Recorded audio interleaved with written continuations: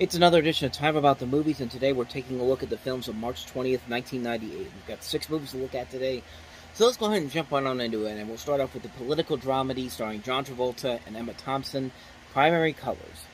Called Primary Colors, vibrant and funny. Hi, Doc. Well, mister, you're about to become Mrs.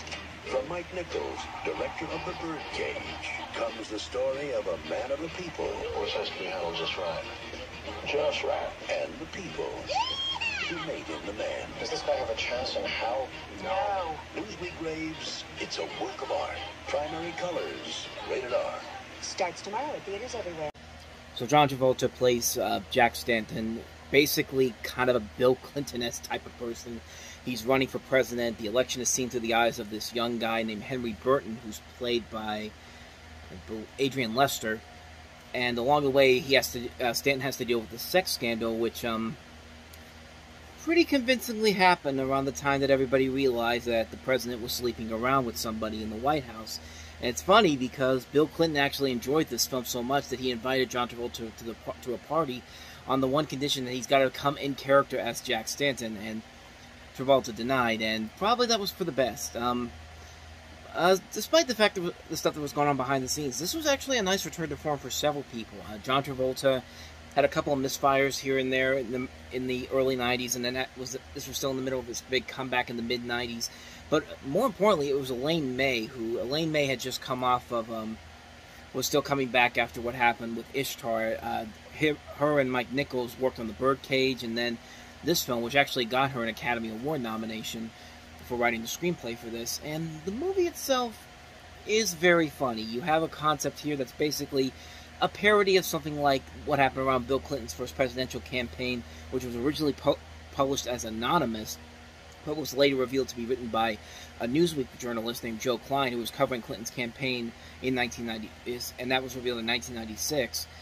And the movie itself is a pretty funny movie. I like seeing John Travolta in this. Emma Thompson's playing a character kind of different than what we're used to seeing her, and I think she works very well off of Travolta.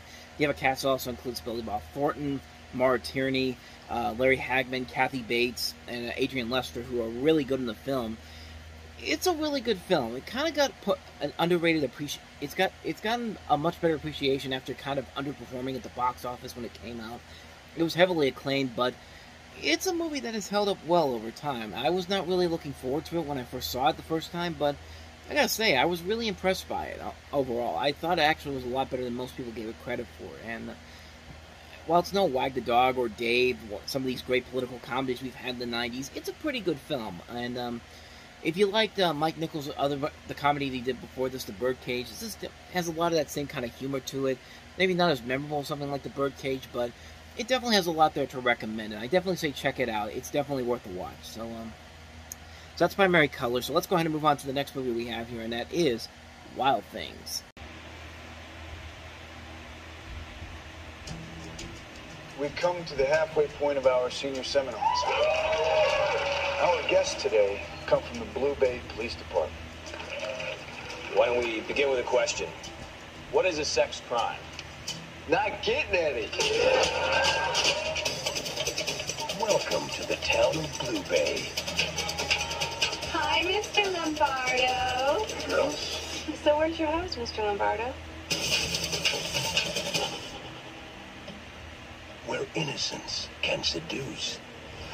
He started rubbing my shoulders. Accusations can destroy. I'm innocent. You guys do sex crimes, right? When was this that Sam Lombardo gave you the ride? Did Sam Lombardo rape you? Yeah, okay, he did. He pushed me to the floor. And appearances can deceive. Kelly said that we should do this to hurt Mr. Lombardo.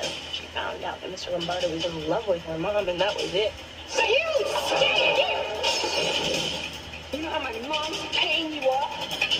She's breaking my trust. We bought it, hook, line, and sinker. Now they're getting away with $8 million of Sandra Van Ryan's money. You want my gut? There's more to this story than you know. Woo! After tonight, the three of us not to be seen together again. After tonight? I was curious about how you see things working out for you and Sam and Susan. Excuse me? I mean, it's hard enough for one person to keep a secret, let alone 3. Especially when 2 of them are in love. You don't really think Kelly and Sam are going to share that money with you, do you? Leave me alone. There is no case. Get out of these people's lives. Sam, I'm really nervous. I need you to be there for me tonight. We gotta stick to the plan. There's no one to trust. You can trust me.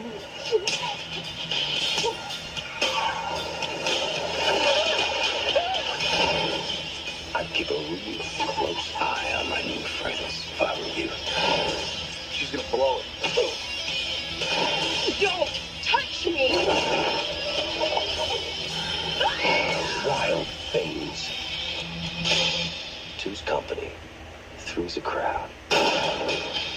I'm sure nothing happens after that scene with Denise Richards and Neve Campbell that made me and every other teenage boy and everyone want to rent that movie to see what happens afterwards for some moments that our parents probably would not want us to watch.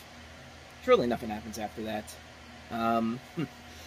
Let's talk about Wild Things, because it's something alright. It follows Matt Dillon is a high school guidance counselor in South Florida who's accused of rape by two female students played by Neve Campbell and Denise Richards, and there's a series of subsequent revelations after a police officer begins investigating the alleged crimes.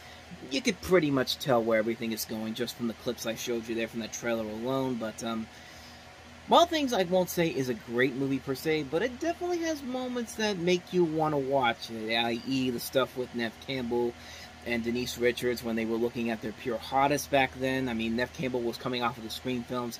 She was still on Party of Five. Denise Richards was just in Starship Troopers. And there are some pretty intense, sexy scenes in this movie that make the movie watchable just because of that. The mystery is not really all that surprising. If you've seen what happened, if you've seen the little bit of the trailer there, I mean, you pretty much get a good idea of where it's going to transpire. Nothing is really that much of a shock in this movie, and it's not really a great movie per se, but at the same time, I'll give it credit that it is a passable film. It's a passable film that only gets by because of those hotter scenes in the film, but other than that, though, it really doesn't do a whole lot to make it really worth the watch at the end. I mean, the mid-credits sequence is where the big twist is revealed. Like you don't usually do the twist in the middle of the credits. Like, usually it's before the credits, and it's just like, it's a weird move, and you could tell why it just doesn't work in this particular case here. Like, the mystery is not all that interesting whatsoever. The thing that is kind of pushing it to another level, besides the obvious scenes, the obvious sex scenes, is the performances. Like, Kevin Bacon's pretty good in the film. Matt Damon's pretty good in the film. You know, Neve Campbell and Denise Richards are very good in the film as well. You have Robert Wagner in here, Bill Murray, Teresa Russell, Daphne Rubin Vega, Carrie Snodgrass is in here. I mean, there's a good cast involved in this that actually does make it worth it in the end. And I won't say it's a good film per se, but it is a film. It's a kind of a guilty pleasure in a way. It's not a perfect film. It's not really that great of a film, honestly, but the stuff that makes it memorable in the end, and that's pretty much the only thing you do remember from the film once you're done watching it. But yeah, other than that, though, this really doesn't have a whole lot there that makes it unique or different, but it does leave a lasting impact on you if you see the scenes that this film is notoriously known for. But other than that, though, nothing too crazy about the film itself, though. So that's pretty much all I got to say about that one. That's Wild Things. So let's move on to the next movie here, and that is another Jackie Chan movie, Mr. Nice Guy.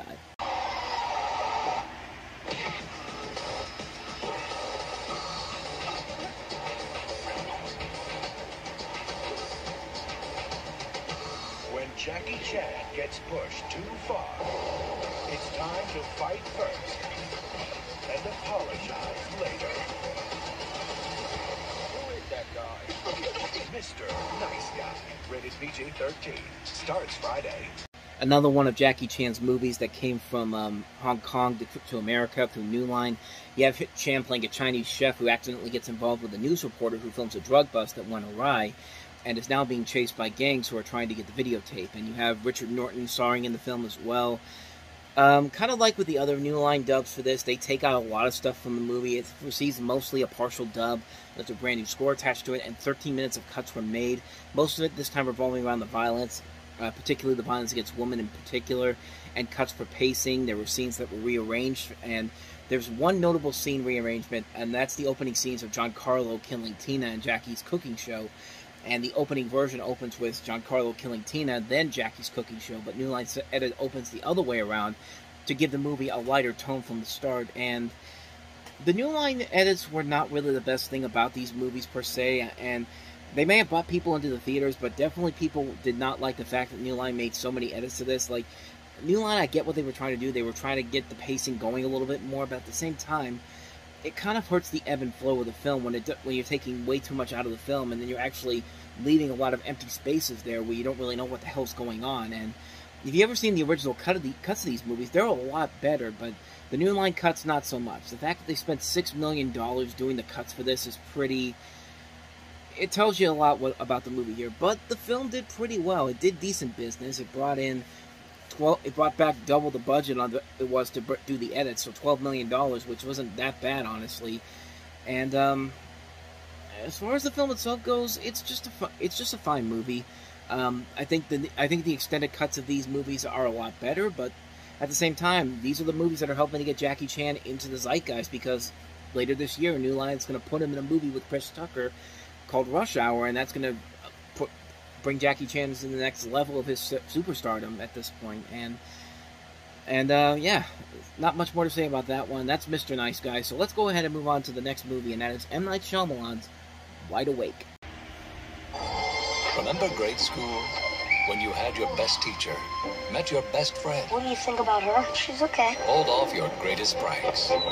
Faced your first bully. Can't. Why? Felt your first loss. And found your first love. She's hot. I think I'm having a biological reaction. Remember what it's like to experience life for the first time. Rosie O'Donnell, Dennis Leary, and Dana Delaney. That's not funny. Is that funny? Wide Awake. See, this is what happens when you don't get M. Night Shyamalan a twist to work with. You get a pretty mediocre film. This was actually Shyamalan's second film as a director after Praying with Anger, which came out 6 years prior to this, and just before he had started his track to becoming a hit director with The Sixth Sense and Unbreakable, starting with the next year. The script was actually written in 1991, and Shyamalan himself described this as a film that he hoped that would make people cry. The film was made in 1995, but was not released until 1998, which pretty much tells you everything you need to know about how this movie fared out. I mean, it's not a bad movie per se. It's not like one of those bad movies that sits on a shelf for a number of years, but it certainly is not a good film whatsoever. It's a film that it tries. It's a story that is pretty much your typical story. You've seen stories like this done before, but the casting overall isn't bad here. Dennis Leary, Dana Delaney, Robert Loggia, Joseph Cross, Cameron Manheim, Rosie O'Donnell. Everybody in this movie is doing a decent job here, but again, it's nothing too spectacular. It's nothing like we haven't seen done before in many movies like it before. I will say it's interesting to see M. Night Shyamalan do a movie that's not like the M. Night Shyamalan we're used to seeing. This is a straight-up comedy. This isn't one that has to have the twist and to make you want to see the film. It's a film that's very interesting and a different take whatsoever on a number of levels. So for that, I got to give him a lot of credit for that. But as far as the film itself goes, it's passable. Maybe good for a one-time watch, but other than that, not much more after that. So that's Wide Awake. So let's go ahead and move on to the next movie we have here, and that is Fireworks.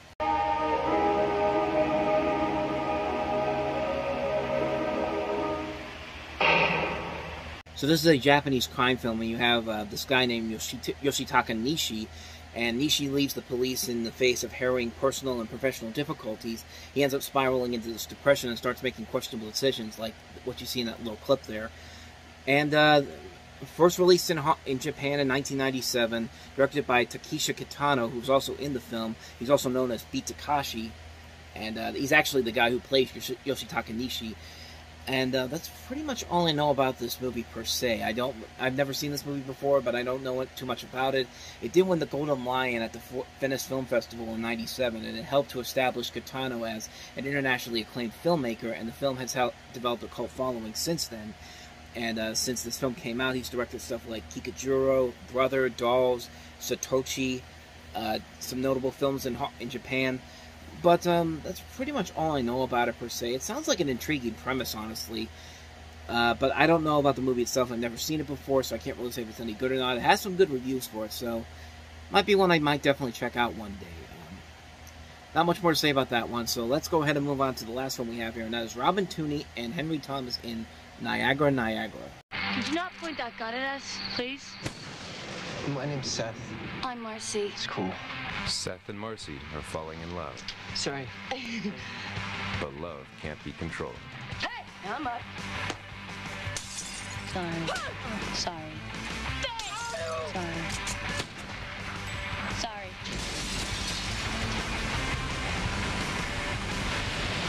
Niagra Niagra, rated R. Now playing New York and LA. Starts Friday in selected cities.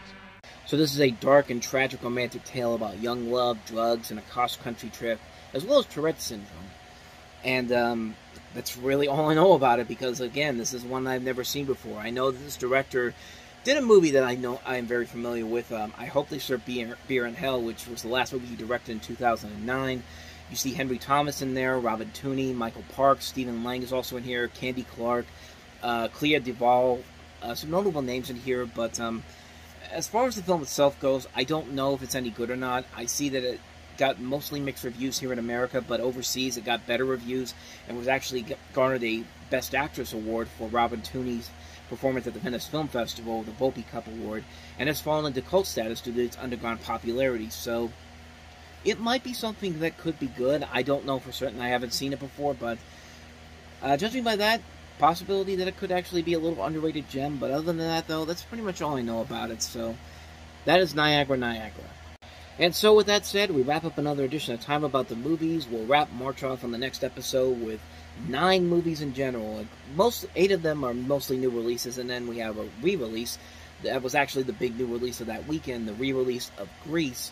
We also have the Newton Boys, we have Ride, we have the infamous Meet the Deedles, the Visitors 2, The Corridors of Time, The Proposition, not the Nick Cave Proposition, No Looking Back, Character, A Price Above Rubies, and Eden. So 9 movies to look at overall next time around. It's going to be a packed episode, so we'll deal with that next time around. But until then, thank you very much for watching, and if you want to see more videos like this, please hit the playlist on the next page, check out the previous episode, and also don't forget to hit the like and subscribe button if you want to see more videos like this on this channel. So, with that said, I am off, so thank you for watching. I will see you guys next time, and until then, as always, take care.